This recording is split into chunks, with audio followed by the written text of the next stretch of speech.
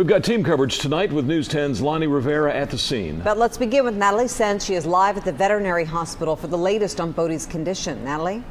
Christina, he's not doing very well right now. Everyone's trying to see if he pulls through. He lost a lot of blood. He had 2 surgeries today, and he might even need more. His jaw, like you said, is shattered. He also has a fractured paw. They don't know how many times he was shot, but out here right now, you can see there's a lot of support waiting to see if he pulls through. A lot of different canine units who are just trying to see if he survives. We have a few pictures of Bodie, some we recently got in. He is 3 years old and has been a canine officer with the Sacramento Police Department for a year and a half.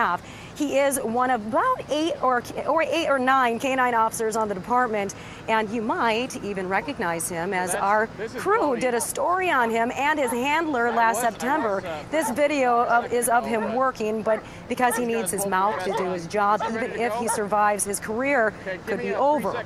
Right now, the main goal, of course, is to get him to just live through the next crucial few hours where dozens of police have been coming and going all day long, checking on his condition, because he is much more than a hard-working dog. He's a faithful member of their department. It's just like a family member.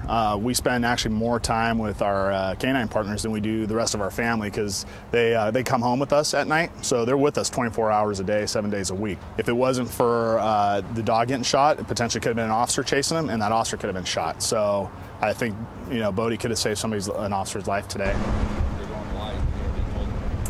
Back out here live, Bodie's handler is Officer Randy Van Dussen. Officers say he will likely come out here to spend the night. The vet says, however, that it could be a week before Bodie can be released, and after that, they said up to maybe 3 months if everything works out perfectly before he does very well, or at least could possibly go back on the street. Now I brought this out because I found this on the counter inside the veterinary office. This is Bodie, and it shows that all of these are the canine dogs. It shows that this is where they come specifically to be treated, to be looked after. So you've got the best of the best who knows how important it is to get this canine back on the streets. And they said he might eventually also be transferred to UC Davis for procedures in the future. But again, we're just going to wait and see how tonight goes. Reporting live in Sacramento, Natalie Sense, News 10. All right, well, he's getting the best possible care, so we will just hope he pulls through. Yeah, Thank you.